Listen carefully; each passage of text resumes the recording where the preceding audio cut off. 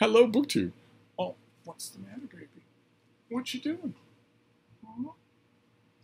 What you doing? Oh, hi. I'm once again taking a break from just nose to the grindstone writing. A ninja deadline cropped up in my life, not on my own work docket, but on the work docket of a friend who's up against the wall, and there's a large amount of money riding on the line, and my rates are good because I'm free, and also my end product is good because I'm fast and my prose is clean. So I've got a lot of extra writing to do, and that means I can't just sit down and do a block of videos. Wish I could, but I can't. So I'm just sort of popping in and out whenever I need a break. Not to stretch my legs, because exercise is overrated, but to stretch my mental legs and make a video with you. So I'm doing that now, but I don't know how many more times I'm going to be able to do that today. And this afternoon and evening are out. They're completely out of the question. I would imagine they're completely out of the question. So I wanted to do, for this video, new arrivals.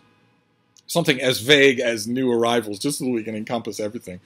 These are, I think, mostly new books. With the exception of the first book, which was a gift from one of you that had me chuckling for hours. This is by Kenneth von Gunden, and it's Canine Corps. Mankind's best friends and the future's greatest heroes. They are the best freelance space scouts in the galaxy, genetically altered dogs with enhanced senses and the gift of speech.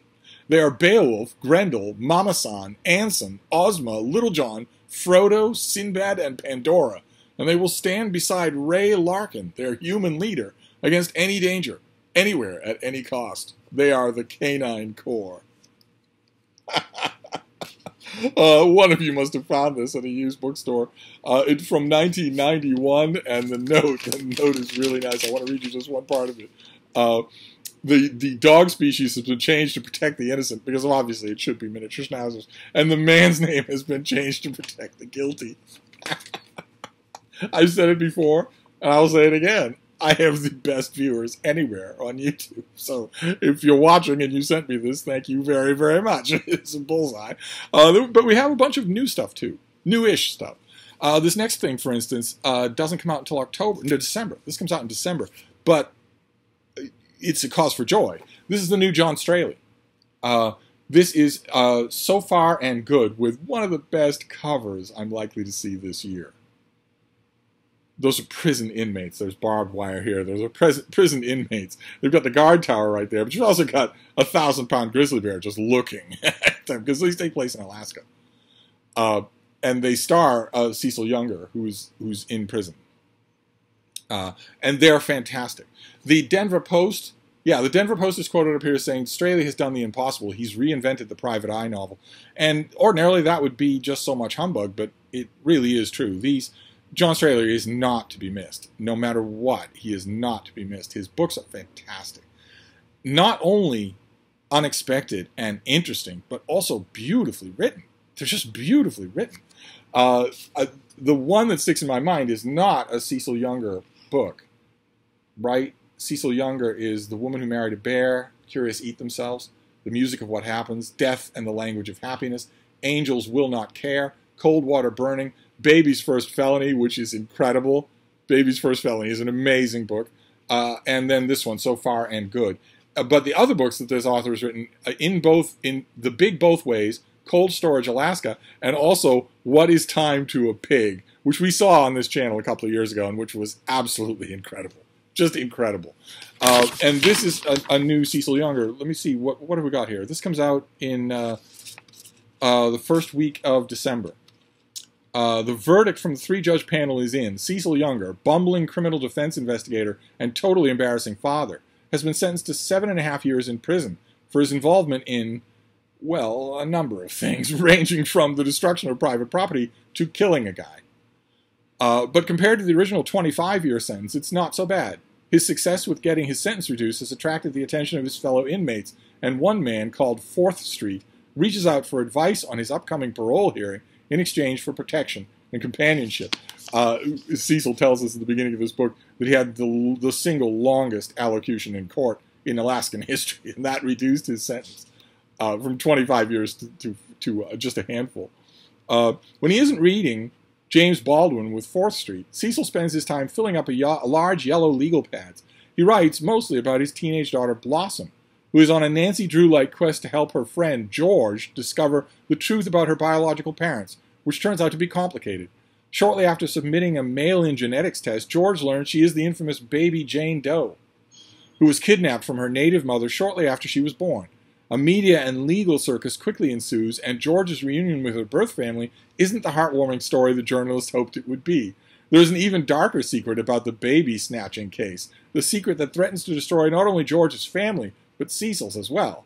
And keep in mind, he's in prison during this novel. And this is any new book by this author is a cause for celebration. If you are a murder mystery fan, keep in mind we're dealing with subgenre September as a spin-off event of March Mystery Madness all throughout the month of September. And if you are a fan of murder mystery series and you somehow manage to miss Cecil Younger, somehow manage to miss John Straley just at all, whether it's a Cecil Younger book or not, you should rectify that, because these are terrific, terrific books. Not quite like anything else you've ever read. I got a refresher course because the great folks at Soho Press, when I got What is Time to a Pig, I said, is there any chance that you could maybe get the warehouse to send me a couple of the earlier books? And they sent me all of them. So I just had a ball rereading in one huge binge all of these things. They're just so good. So put this author on your radar. Absolutely. That's for December. Then we have a slightly older book. This is from March of 2020, so it's probably out in paperback now, or coming out in paperback now. I went back to it because of obvious relevance with today's news. This is by Josiba Zuleika, and it's called From Hellfire from Paradise Ranch, on the front lines of drone warfare, which is all over the news because the forensics of America's involvement in Afghanistan have only just begun. And that's what this is about. It exposes the terror and warfare of drone killings that dominate our modern military.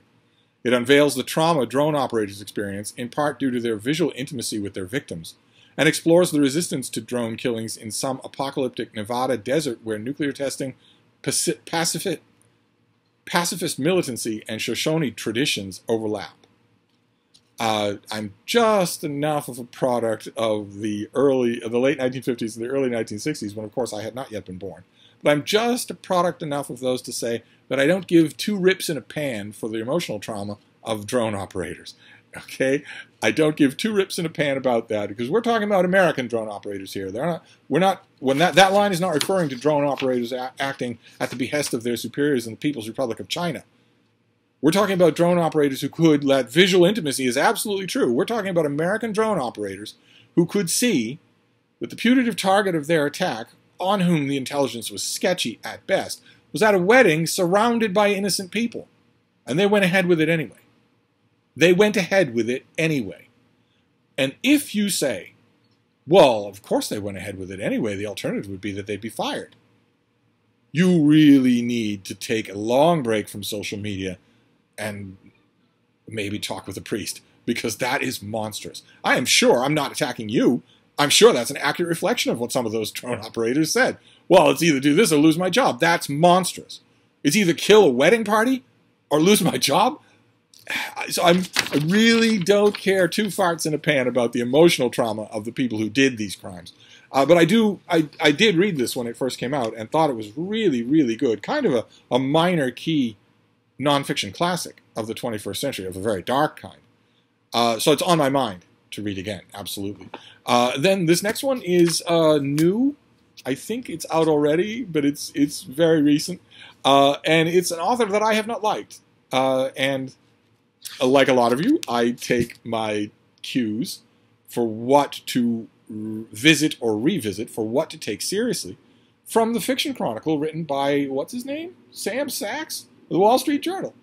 Now, the Fiction Chronicle is prohibitively paywalled, but it's worth it. The Wall Street Journal is not just for David Murphy. There's plenty of great books coverage. And he likes this book. I wasn't disposed to like it, so I'm going to give it a try. And it's this, The War for Gloria by Atticus Lish. Really unusual American cover design that I rather like. about a woman and her son in the orbit of Boston. Corey Goltz, Goltz, grows up in the working class outskirts of Boston as the only child of Gloria, whose ambitions were derailed early, but who has always given her son everything she can. Corey, restless, dreams of leaving home for a great adventure. Instead, when he's 15, the world comes crashing down on him. Gloria develops ALS. And too late, his estranged father, Leonard, a man of great charisma but dubious moral character, re-enters the picture. Determined to be his mother's hero at any cost, Corey begins shouldering responsibility for her expensive medical care, pushing himself to physical and emotional limits as her disease cruelly progresses. And it is, I don't know how much you know about ALS, but it is incredibly cruel. You are completely aware the whole time as you lose your body, as you become 100% dependent on your caregivers. As Leonard's influence over Corey grows, Corey must dismantle the myth of his father's genius and confront the evil that lurks beneath it. And that particular narrative structure there, the father coming back into the picture, the father being larger than life, the father having feet of clay, the father having a dark, needy, sort of sordid underbelly dimension to him that the now fully grown adult son has to excavate. That has been done many, many, many times in the last 15 years in contemporary American fiction, including quite a few times that I've really, really enjoyed. A novel named The Chateau, for instance, does the same thing, does it fantastically. I'm looking forward to this. I read a bit of it from, I think, NetGalley, and was not impressed. But when a critic that you really like points you towards something, you give it a try. you go at it again with an open mind. This next one is also new fiction. It's also relatively brand new. I don't have a date on it. I don't have a slip in it. This is, I believe, a debut novel. It's by Jai Chakraborty, and it's called A Play for the End of the World. And here we have the hideous, ugly American cover. This is a debut novel set in the early 1970s in New York City and rural India. The setting at the beginning is New York City, 1972. Jarek Smith, a survivor of the Warsaw Ghetto, and Lucy Gardner, a free-spirited Southerner who has newly arrived in the city, are in the first bloom of love when they receive word that Jarek's oldest friend from childhood has died under mysterious circumstances in a village in eastern Turkey. In eastern India, sorry. Baby. Again with the slurping. Why are you slurping?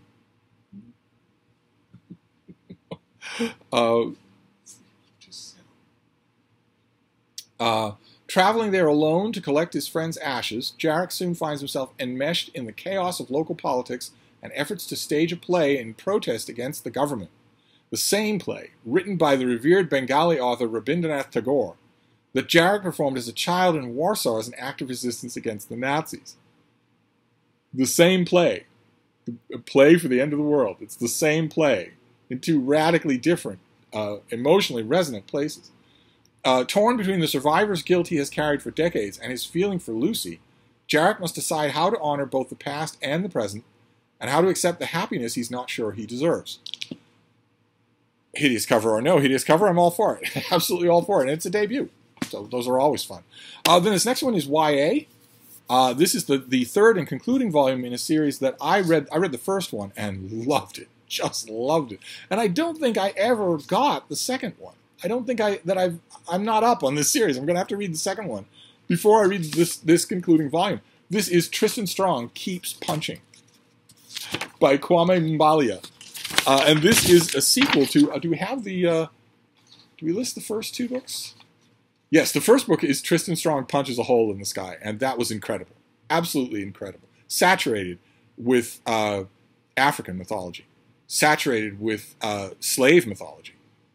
Saturated with the superstructure, the fantasy superstructure at the back of this YA fantasy book. Tristan Strong is a normal kid from our world. But the fantasy superstructure behind it, for once, is not beholden to Indo-European, Tolkien-esque stuff at all. And that, that's not enough to save a book on its own, but it was written with such amazing energy and character that I loved it. But the second one is Tristan Strong Destroys the World, and I don't think I read that. I don't think I've ever seen it. Here are the elaborate end papers there. And this is the concluding volume where our young hero is going to face his arch nemesis, Brian at Bookish. After returning with Ayana, now see, I'm not 100% clear on Ayana. I'm assuming that's Ayana, but I'm going to need to read the second volume in this series here. Tristan travels up the Mississippi in pursuit of his arch enemy, King Cotton. Along the way, they encounter new Haints, who are dead, set on preventing their progress north to Tristan's hometown of Chicago. It's going to take many Alkean friends, including the gods themselves, the black flames of the Afokana gloves, and all of Tristan's inner strength to deliver justice once and for all. And I'm glad that the pub sheet makes mention of Tristan's inner strength, because that was the thing I loved the most about Tristan Strong Punches a Hole in the Sky, is that Tristan Strong, as a character, was terrific. Just terrific. So, this is the third volume. Now that I hold it up, I'm thinking, is it going to be worth my time to read this thing, or should I probably have the second volume here somewhere.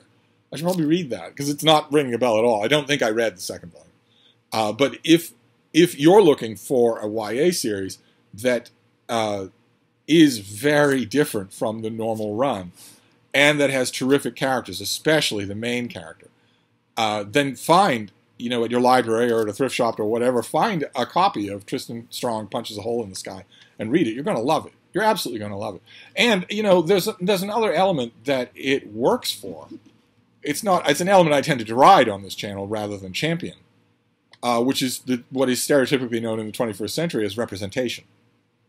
I don't like it because, of course, as anybody who sits for even a second can figure out, it flies in the face of what we all do with reading, especially reading fiction, which is to put ourselves in different worlds, not to see our own self reflected right back at us. Nevertheless,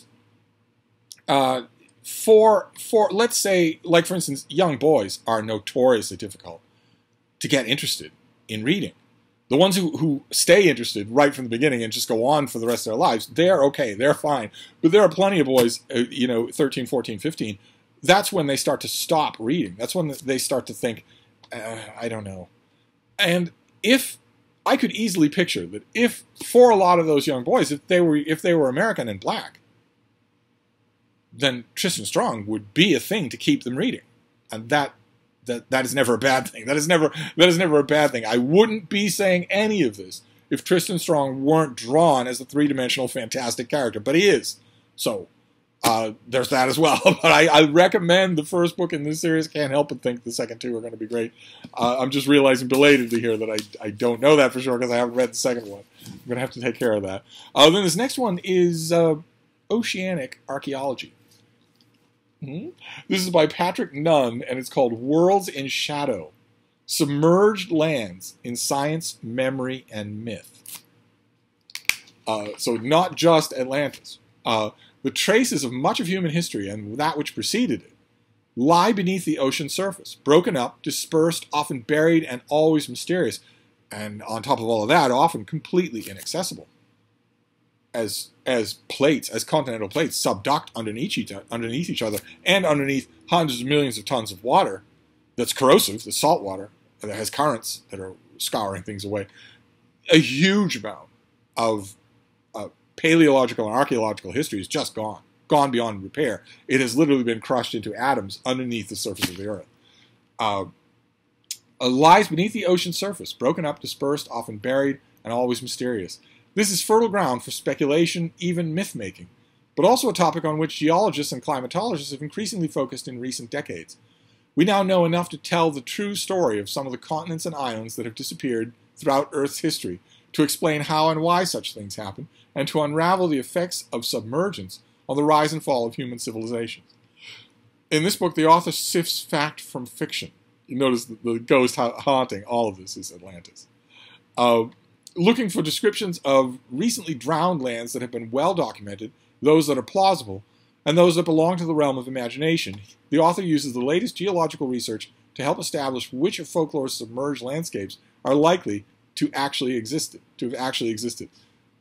Again, Atlantis is not being mentioned. Atlantis was made up by Plato. So it is one of the mythological ones. Okay, Edgar Cayce notwithstanding. It's one of the mythological ones. Anyway, going even further back, Patrick examines the presence of more ancient lands, submerged beneath the waves in a time that even the longest-reaching folk memory can't touch. Such places may have played important roles in human evolution, but can only be reconstructed through careful geological detective work. The mention of geological detective work is what makes me interested in this book. Exploring how lands become submerged, whether from sea level changes, tectonic changes, gravity collapse, giant waves, or volcanoes, helps us determine why, when, and where land may disappear in the future and what might be done to prevent it. I don't know about the rest of you, but once I reached a certain age, I became intimately familiar with gravity collapse. And then the last thing for this new arrivals here is an actual new arrival. It's actually in its envelope. I thought we'd open it together and see here. I don't know what kind of a mail haul otherwise we're going to have today, but we see what we have here. It feels like a finished copy. Yes, okay, it is a finished copy. Great. This is the new Steven Pinker, Rationality. What it is, why it seems scarce, and why it matters. This is Steven Pinker's new book. I have a fraught relationship with this author. He is the author of, what was the name of the book? He wrote The Language Instinct, of course, which is the reason that you'll know him. But he also wrote a book a few years ago that just had my jaw hanging open the whole time I was reading it. The Better Angels of Our Nature. In The Better Angels of Our Nature, Steven Pinker, who lives in a gated community and teaches at Harvard University and always will do both of those things until he dies, a very peaceful death, surrounded by freshly cut flowers, the hired help, and his loving family. In The Better Angels of Our Nature, Steven Pinker says that the world's getting better and better. Violence is on the drastic decrease. Human compassion and rationality are on the increase. And that is the reason. That the world is getting less and less violent because humans are getting better and better.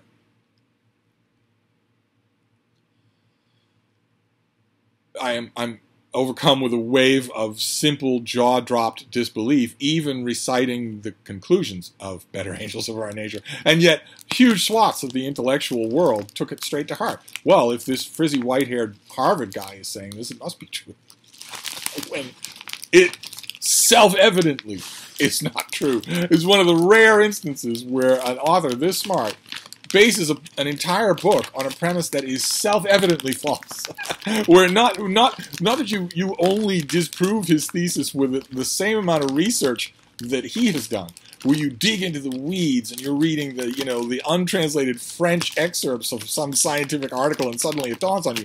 No, you just have to have eyes, a news feed, and a brain in your head to know that the whole premise of The Better Angels of Our Nature is self-evidently false. But this author has also done lots of things that I like. And I'm hoping that this will be one of them. I am commissioned to review this book. So it jumps right to the head of the line. I wish it could jump all the way to the head of the line, but it can't. No reading can. Most of my day is going to be spent on writing. And not my own writing either. I got a little bit of fun out of my system yesterday on Open Letters Review by writing a review of Beautiful World, Where Are You by Sally Rooney. I told myself, well, the reason why you should do this, apart from the fact that you are now, as soon as you're done, you're going to submerge 48 hours into writing that's not particularly interesting to you. But apart from that reason, the reason why you should review that book at length for your own journal is so that at least there's one dissenting voice out there in the world. It is possible, if people want to, I don't do a very good job publicizing Open Letters Review, but it is possible, if people want to find my review of Sally Rooney. And it will be the only one like it that you read. The chorus will be absolutely unanimous, except for me. And I wanted that to be true. I want there to be at least a dissenting voice out there from an oft-blurbed, working professional critic. And I would love to be able to do that again. I would love to be able to read this and just launch right away into a review, but I'm not going to be able to do that. So I'm glad to have it, but it's going to have to wait. And there you go. Those are our new arrivals. Kind of a nebulous term, but it gets me through there. We have Rationality by Steven Pinker, the new Steven Pinker. We have Worlds in Shadow, about worlds buried under the waves. We have Tristan Strong Keeps Punching, a dumb title, but the conclusion of what I imagine to be a very good trilogy. We have a Play for the End of the World, a debut novel set in New York and India. We have The War for Gloria by Atticus Lish, which I have been told by those who know may very well be positioning this author for a higher realm of being taken seriously. That this book might be the thing that makes him a major author. Then we have Hellfire from Paradise Ranch, an older book about U.S. drone warfare. And finally, So Far and Good by the great John Straley, a murder mystery novelist that you really have to find. You really should be aware of this guy. So there you go. Those are... oh, and also, and also Canine Corps. Those are some new releases for your Friday. And I have to go. I cannot indulge in these videos. I have to go, but I will be back as soon as I can. Thank you, BookTube.